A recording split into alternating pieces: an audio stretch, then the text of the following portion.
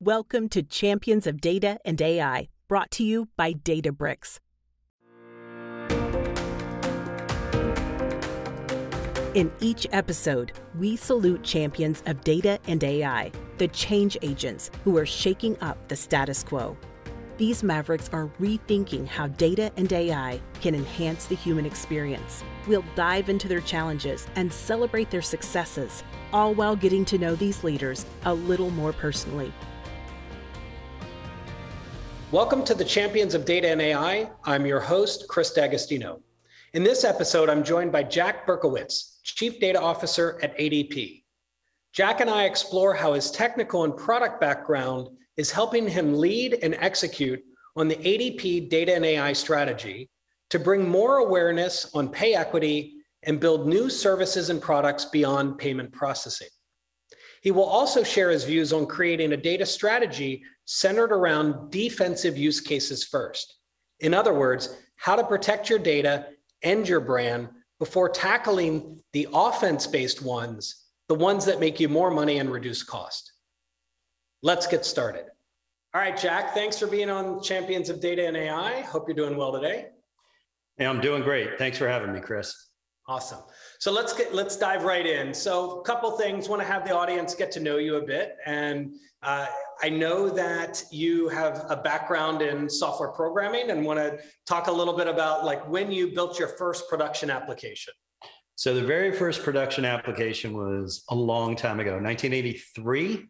We were trying to correct some accounting system in a print shop. So we had to write a little bit of print shop code. And so a long time ago, Apple IIe, little floppies going back and forth. This is post-college, pre-college. I was in high school. Junior in high school. Awesome. So, yep. All right, let's talk about data. You collect a lot of data. You represent thousands of customer or companies and millions of employees. I was struck by the pay equity data analysis that your company had done, and you presented a bit of it at the reInvent conference. For those viewers that didn't see Jack's presentation, I would just do a YouTube search on it, and it's great. Can you walk us through, though, quickly, kind of the highlight of that, and let's chat a little bit more about some of the insights that you found. Yeah, so we collect all this information and we help people understand it. One of the big things that we do is we build a people analytics product. So we have clients that will use the people analytics, to track their head count, but also do things like understand the compensation footprint for their business. One of the things that we built over the past year is a view for them to look at pay equity gaps. So pay equity gaps are, what most people identify, a woman makes less than a man for the same type of job or the same work, but it also extends to, people of color. It can extend to people with disabilities, it can extend to veterans as well, right? So there are pay equity gaps throughout that. And what we did is we took a look at pay equity gaps. We rolled out this new capability, and we saw what companies were doing with it, right? To step back, unfortunately, over the past couple of years, what we see in the data overall across the country is that pay equity gaps, whereas they look like they were improving over the past couple of years, actually, because of so many people that have lost jobs, the pay equity gaps are actually getting worse for women overall. But there's an upside to that. By using the types of tools, by putting the data at the fingertips of clients, both their data as well as combined with all this external information, people can take action.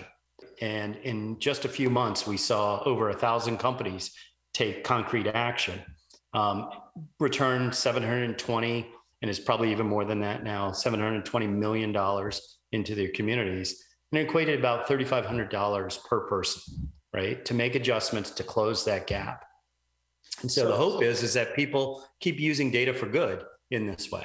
Yeah. So, one of the interesting insight that, if I'm interpreting it correctly, is that, prior to the pandemic and the change in the workforce, if you looked at the average salary for people in these, underrepresented groups that you mentioned, women, vets, disabled people that lost their jobs during the pandemic tended to be lower wage earners and were disproportionately among those underrepresented groups. So during the pandemic, the average pay looked like it might have gone up.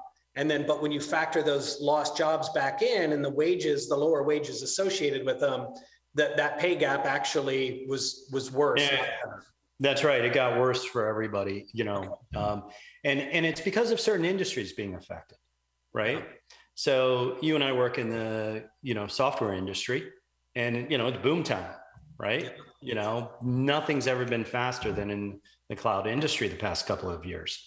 But if you look at accommodation, or if you look at transportation, if you look at retail, even if you look at manufacturing here in the States, or, just a massive impact, massive amounts of people losing work, or people dropping out of the workforce, right? So you'd have, because of childcare, or because of, needing to take care of adult parents, people choosing to drop out of the workforce. And it turns out that that's created, really tough times for a lot of people.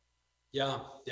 Well, let's talk a little bit about that talk, because you presented some interesting statistics about ADP and the amount of money that you process in your platform to, deliver a paycheck to an individual so that they can, feed their families and pay the rent or pay the mortgage.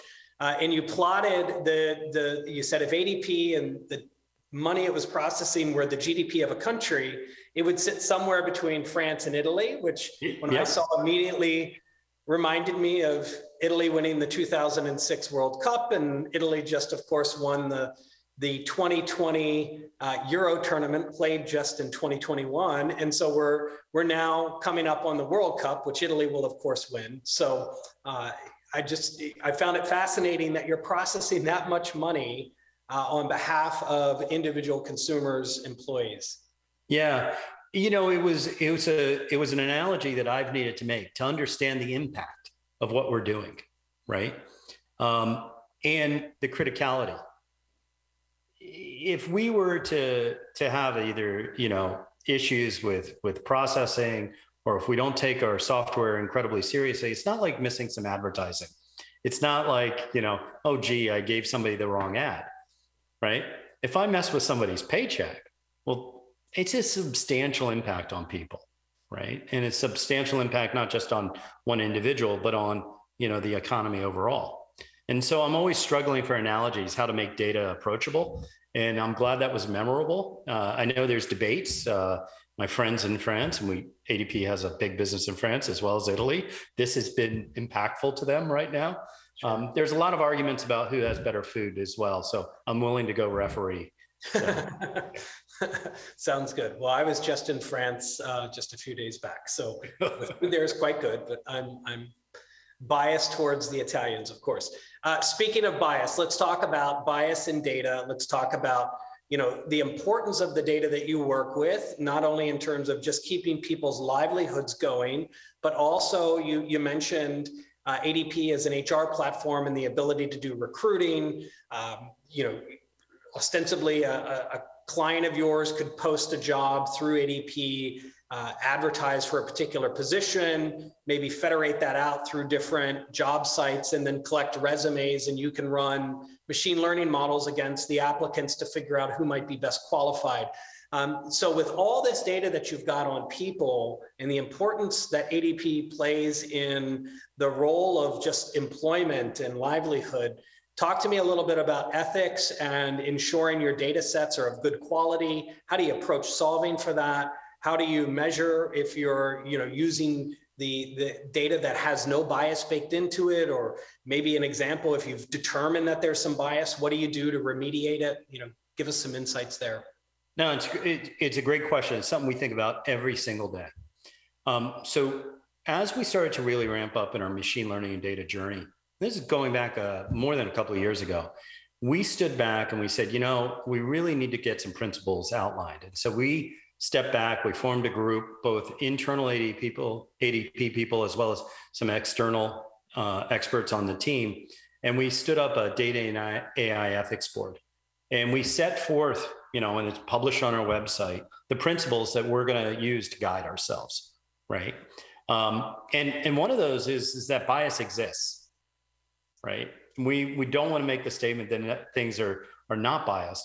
We know bias exists, but therefore we have a responsibility to monitor, understand, and advise when these situations are there.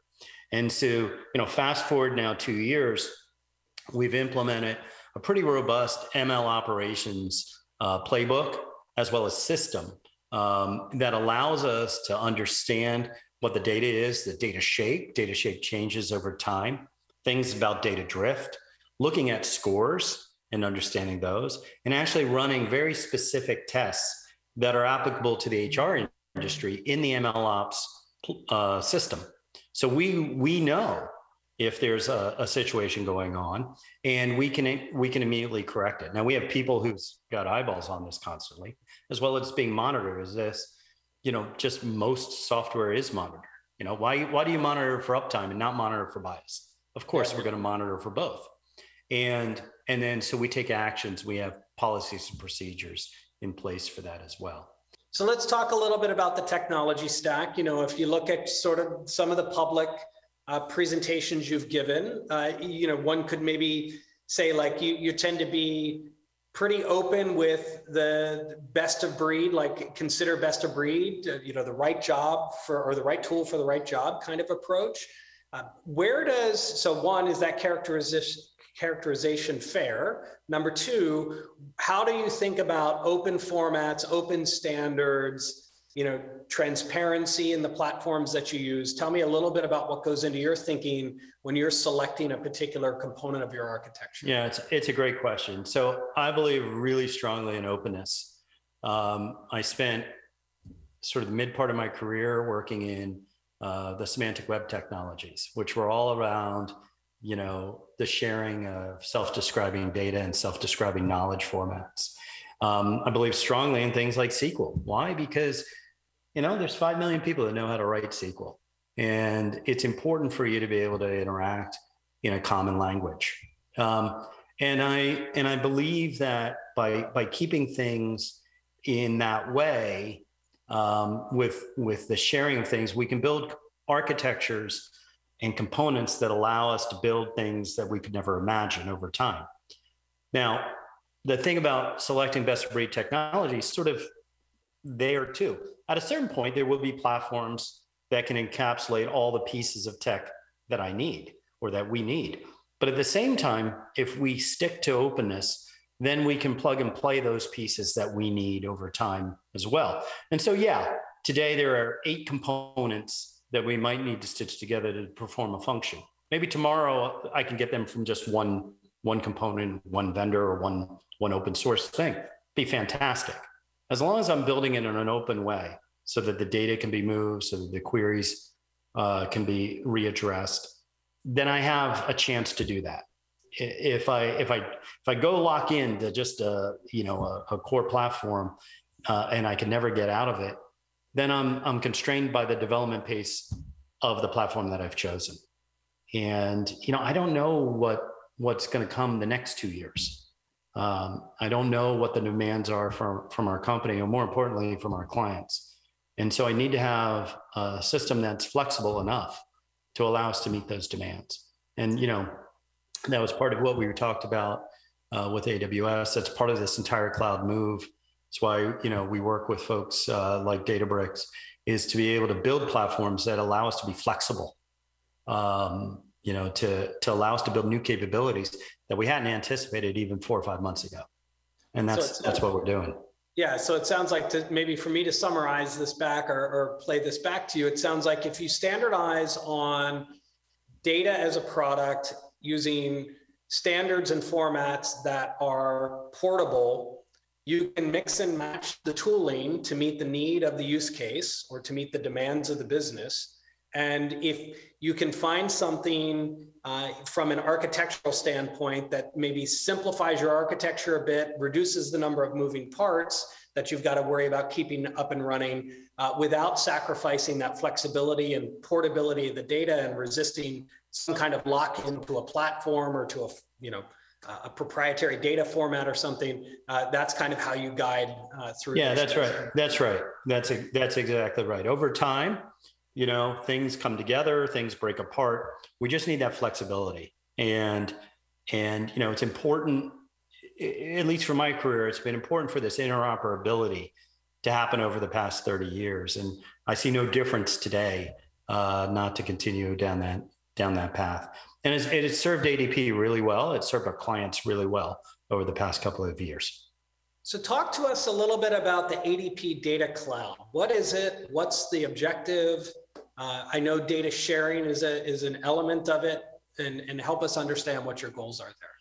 Yeah, so at ADP, we want to make use of the data for our clients' benefit, for the country's benefit. You know, one of the things that we publish is a thing called the National Employment Report, which every month our research institute puts out. And it's a view at the information, all anonymized, all aggregated, so it's not personally identifiable, but a view of the information to inform what's happening in the US, as well as in Canada, as well as some other places from an economic view. So to do that, we have to bring together all that information. We have to align all that information, right? How do we take 20 million job titles and align it down to 9,000 so people can look up compensation benchmarks? So the data cloud is really about putting all that together. And then on top of that, we build products or capabilities that allow people to take advantage of it. So people analytics, which is a set of products that we sell, or data that we license or that we provide for people doing compensation analysis for their companies, or maybe they're doing demand planning. So supply chain demand planning based on the economic shifts inside of the country. And so we build those types of things. And then we also build some things that are just to service our clients better, right? So how can we use that data to create shorter wait times for clients, or to have the system proactively repair? So our HR system. So some of what we're doing with that information is actually providing better HR or payroll services to our clients. Oh, that's great. Well, I would imagine with that much data across that many industries and as many countries as you operate in, you're seeing labor trends probably earlier than almost anyone else. Yeah, we do, right? So we update that information for the public monthly, right? And that allows you to see, for example, we just published a few weeks ago, we know how much job switchers are making in improved salary, right? It was about 6.6%. And we can see that literally within a few days at the end of the month. We can watch the economic recoveries, we can watch those swings. And that information, you know, companies, like I was talking about demand planning, companies can make adjustments to what products they're stocking, where their warehouses are, even, you know, their driver schedules or their delivery schedules based on understanding that information. You know, are people commuting?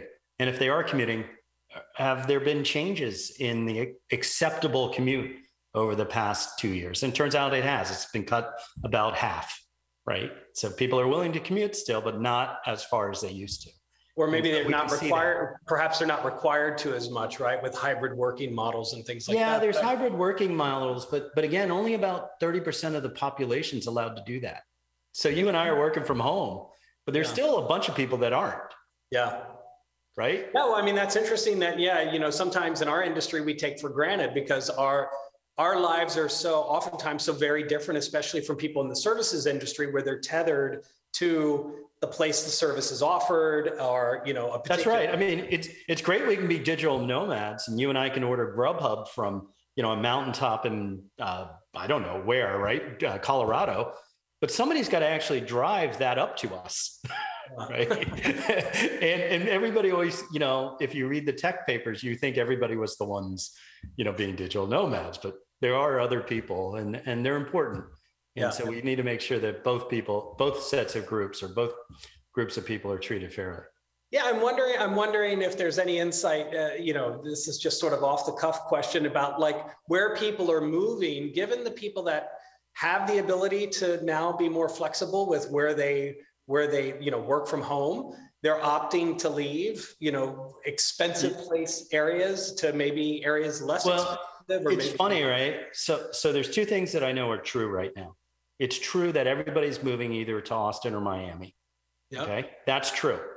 But it's also true that the people in Austin and Miami are getting that were living there are actually getting displaced, right? Yep. So, you know, lower income people actually moving to the suburbs or to other towns so that they can afford. So you actually see that ripple effect where people are leaving California, leaving New York, but then you see that ripple effect on the economy, which opens up new opportunities, Chattanooga or Asheville or Nashville, right? Yeah. These are all areas where there's going to be new vibrance in terms of people moving, people wanting to work. Yeah, that's great. Well, you're talking to somebody, San Francisco, and I'm here now in Miami. So there you go. You hit the nail on the head. All right. So the role of the CDO, let's switch gears and focus on that for a moment. You know, as I said earlier, I speak to a lot of executives in the data space.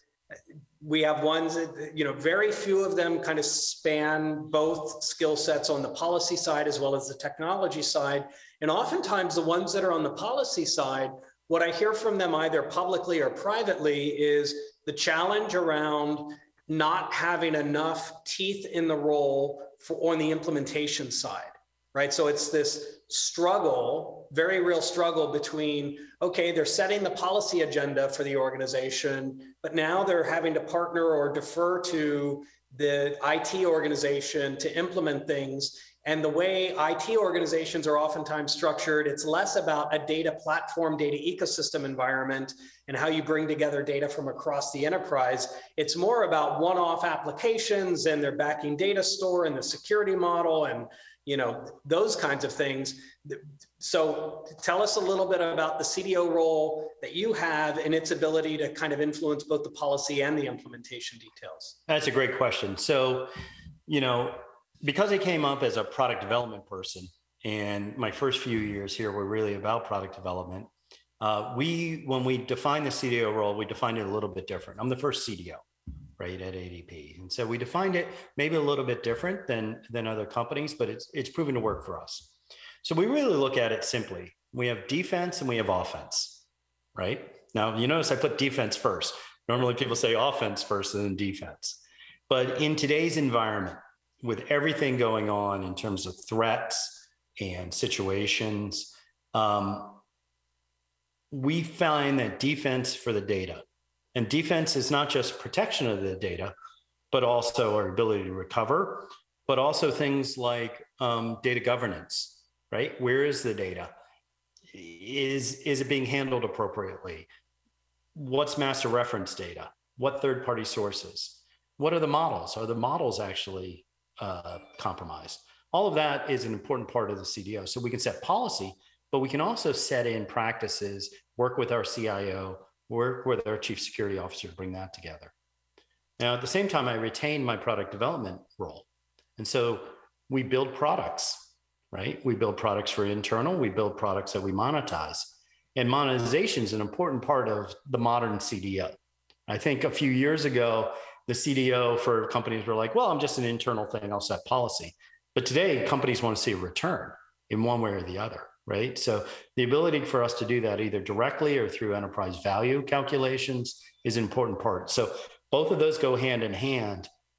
And that's allowing me to partner with our CIO really closely and our chief security officer really, really closely to bring together a kind of a view across data that's just refreshing, right? Yeah. I joke, right? I built these tools for years. Now I have to use them. And so it's pretty funny, right? So. Yeah, no, it's interesting that you talk about offensive and defensive. I have an ebook that I authored on behalf of the company that kind of goes through a 10-step strategy. And one of the things that it talks about are use case selection, and the use cases being binned in a couple of different ways. And the first most granular way, or coarse-grained way, is in offensive versus defensive. And starting with the defensive ones, the ones that are going to protect your brand, the ones that are going to protect your data from a data breach, those are the ones that you've got to get to first. That's right. Ensure that you've secured the data. I was at Capital One during the data breach. I have some inside knowledge on how the breach took place, what caused it, what the remediation was, and then what we needed to do differently as a company and how we had to align resources around ensuring the broader security of the data, within. Yeah, doesn't it no good to talk about, billions of dollars of benefit if it's built on a creaky house of, cards or whatever you want to call it, right? So we really are spending a lot of energy. The data platform, people immediately say, oh, well, that's so that you can get business advantage. Yeah, but the data platform is really about security and defense. Yeah. Right? Lineage and everything else. Yeah. So then you take that, you take the offensive and the defensive ones, you tackle the defensive ones first. The offensive ones, in terms of revenue, increasing revenue, reducing costs, those kinds of things are great. And then I tend to bin them into 3 performance categories: sub-second SLA response time. So very fast, high speed, event-based type decisioning.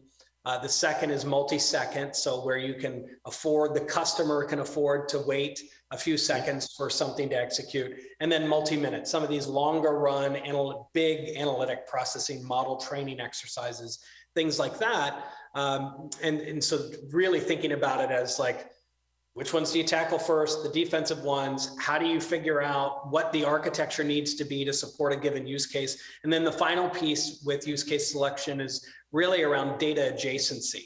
So easier to tackle use case A and B that have an 80% overlap in the data that they need to execute versus use case C, which has 0 overlap, and it's a completely orthogonal data set that you need to go after and figure out. You know, one of the things that we're really focused on right now is for that data adjacency is which data domains do we onboard into this full protection, lineage, governance model. And as we start to bring on which data domains are fully managed, then, you know, do we get these adjacencies? You know, it's hard because you start to think, well, I got to bring on my client's data first, or I got to bring on this or that. And it's got, you know, as anything, it becomes a spider web, or you get this octopus effect. But eventually all that information needs to come together.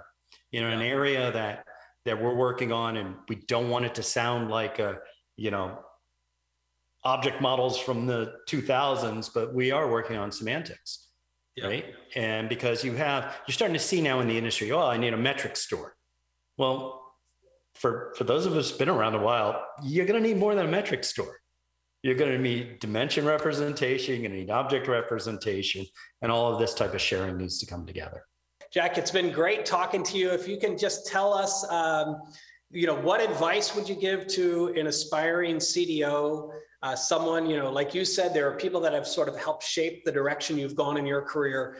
What things would you recommend to people that really have a passion for data, want to elevate sort of their executive presence and maybe get to a role like what you have dealing with the volumes of data you're dealing with? Yeah, I think there's really 2 things. First of all, do what somebody did for me. Give somebody a chance, right? Give somebody a chance. You don't need to be the smartest person in the room. We talked about being the dumbest person in the room, but really it's about building those teams of talent are really the thing that happens. You know, I always like to say, I just took credit for what these guys did. And it's exactly the intent, right? Because, you know, giving people a chance to rise and shine actually bolsters the entire company as you go. So that's the first thing. The second thing is really start to listen. A lot of people like to talk. We're talking right now. And a lot of people like to hear, but they actually don't like to listen, right? And so actively listening to what your company needs, or what your client needs, or what that individual engineer needs at 2 a.m., right? Well, she's fixing, you know, the latest security issue that you need fixed the next day for the CEO. These are important traits. That, you know, so I didn't talk about technology. I didn't talk about going to some conference someplace. Didn't talk about, you know, posting something on LinkedIn. It's really about, you know, building a great team and being part of a great team and really listening to what people need. And I think these are the 2 most important things. This is what my mentors told me, sometimes in a very brutal way, you know, like, listen, damn it. But it's important, and it's really important to share that with others. Thank you for joining this episode of Champions of Data and AI, brought to you by Databricks. Thousands of data leaders rely on Databricks to simplify data and AI so data teams can innovate faster and solve the world's toughest problems. Visit Databricks.com to learn how data leaders are unlocking the true potential of all their data.